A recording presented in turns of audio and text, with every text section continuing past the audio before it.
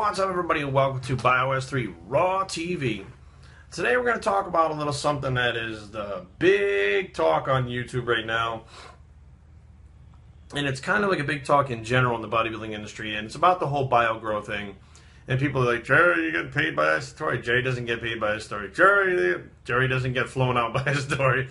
While it's true that these other guys are sponsored and getting paid, Jerry is pretty much the only one who's not getting paid, okay? And that's fine, because had the product not worked, I'd be telling you right now that it sucks. Now, I wanted to understand, before I even took the product, what it was. And I think that a lot of people out there, I'm saying 99% of you are not fucking getting it. And I don't know if it's because it's being explained to you wrong. I mean, I've read, Isatori's, mission statement about it, what it is.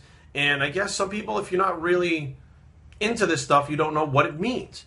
Now, let's back up for a second. Now, years ago, let's face it, bioactive peptides are what's actually in the BioGrow, which are derived from colostrum. So it's not like they just took a scoop of colostrum, threw it in the bucket, and that's what it is. That's not what's in there. So what is a bioactive peptide? Now, protein essentially is broken down into amino acids. Okay, those amino acids can be configured into chains. Okay, like little chains, like these little linked together. Okay. Inside synthetic human growth hormone, those are protein peptide chains linked together. If you squirt the water directly into the vial of the growth hormone, or the powder when you're reconstituting it, it breaks those chains and destroys it.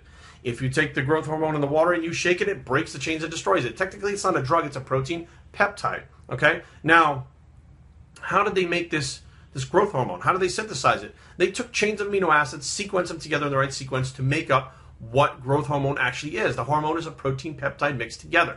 Now, these chains of amino acids have been something that scientists have experimented with for a long time. And it's something that, I'm not going to say it's fairly new, but they're breaking ground on a lot of new things with it. So when you have something like, amino acids, regular amino acids, right? You can take the powder form, you drink them, or you can take it and inject it. Either way, it's going to get into your system. Now, they've had injectable amino acids, and athletes used this back in the day when they're trying to beat drug testing, and maybe they fucking do now. But they get IV bags full of amino acids, put that shit in with the saline solution, and fucking IV that shit right in their fucking body to increase protein synthesis, okay? Now, the extra aminos increase protein synthesis. They can be introduced intravenously, intramuscularly, or orally. They work all the same way. Now they found that if they took some of these amino acids and they put these new chains together, okay, you made these new protein peptides, which thought before would not work, okay? Now you have stuff like CJC1295 with and without DAC. You have GHRP2. You have ipamorel and ceramorel, and you have all of these protein peptides. Melanotan. You have follistatin. No, it's follistatin one. I don't think follistatin actually is one. But you have all these protein peptides now that, let's face facts. I mean, I guess, when did I first hear about this shit? Probably 2007. I think 2006 or 2007 is when I first tried peptides, okay? Protein peptides, the shit that you can get everywhere now. It was so underground, nobody had it. And everybody's like, this is fucking bullshit. A few guys tried it and they said, wow, it works. It's not as good as steroids. It's not as good as growth hormone, but it works. And it caught on quick. From 2007, so within 7 years, there's fucking websites all over the world that allow this stuff for research purposes only. But people know now that shit, if you take these protein peptides, okay, these chains of amino acids that are put together, you can get similar results to human growth hormone. It's similar to taking 3 IUs of human growth hormone. Now, these protein peptides are sequences of amino acids and chains. They're finding a way that certain ones put together can mimic the effects of these other ones. But they can be taken orally. They can pass the stomach. So the bioactive peptide that's pulled out of the colostrum is those amino acids. They're cleaved. They're fixed so that they are now something new. Although derived from a natural source, it is now something that is technically enhanced and changed and altered. Although it still comes from a food source. Very similar to if you took waxy maize, comes from, I believe it's corn.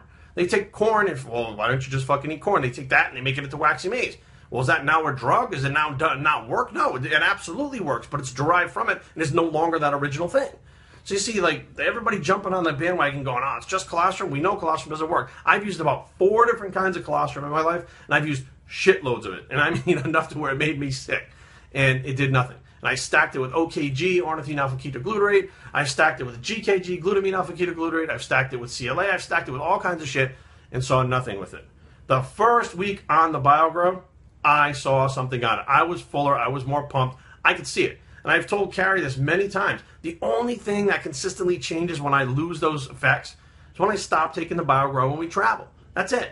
I've just recently begun starting to add more to see how much you can push it, because if it's not hormonal, it's not affecting your body, maybe more is better. Who knows? You know, I usually go with the guys that more is not better, but we'll see, because nobody really knows about this product, how it works like that yet. But it's definitely not a colostrum. It's the Bioactive Peptides. Please go into Google right now and Google Bioactive. If you guys heard that fart, that was Bruno. Bioactive Peptides, and read what they are. It's something completely, I wouldn't say it's completely new. It's been around for a little bit, but that technology is advancing, and it is absolutely, you have sublingual things. Here's a perfect example, okay? There is a hot beverage nutrition, which is the product that I promote that my friend Steve Reeves made for boosting your immune system. Has a probiotic in it, okay? Now, most probiotics have to be kept cold.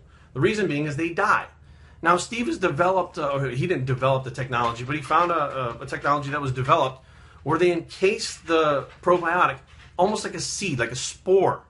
So where you do not have to keep it refrigerated, and you can also pour it in coffee and tea, and it will still get through your stomach and work. It's another way of delivery. Now, 5 years ago, there was thought that would be impossible. That's not going to happen. Nothing like that could ever happen in the entire world. But it's there, and it works 10 times better. You could take 1,000 billion less microbacteria than you would normally with the refrigerated ones. Why? Because it actually works better. You can take a lower dosage of it, and it still works 10 times better. So you see, there are tons of things on the market that are, you know, are cutting edge, and they're coming out. And the problem is people don't understand. I mean, even if you fucking Googled, I Googled it, well, Bioactive Peptide. Let's see, you know, what people are reading, because they're obviously not looking deep enough into it to know what it really is. And I think it can get confusing. So I don't know if this is helping you guys understand any better, because I feel like I can explain things a little bit better in kind of the regular person type, you know, not science wingnut, not, you know, too over the top, plain language type deal. But it is absolutely something that is more than likely going to be something in the future that a lot of companies are doing as it's progressing. It's the same thing as, you know, BCAAs were unheard of until they put the shit together and fucking made a study on it. And all of a sudden now that was the best thing in fucking the world. They found out leucine, you know, increases protein synthesis by whatever. Well, why didn't they know that 100 years ago? Well, maybe not 100 years ago, but you guys get the point that I'm trying to make. The bottom line is, you know, you're taking Isotori's or anyone else's word at face value. Some of these people are telling you that it cannot work, but they suggest taking peptides. Other peptides. Well, how the fuck do you think those work? What do you think those are made out of? And how do you think those are developed? And did you know that some of those are active orally? Amazing, right? So I hope this clears up a little bit of the confusion. And check out the Bioactive Peptide. Just fucking Google it. And if you don't understand it, hit me up via email, and I'll try to explain it again in another video if we can figure out a better way to get the information across. So, bioactivetraining@gmail.com. Leave comments down below, but don't fight. www.bioactivetraining.com is the blog, and this is the Bioactive Peptide Bicep, and they're in there, bitch. And we're out.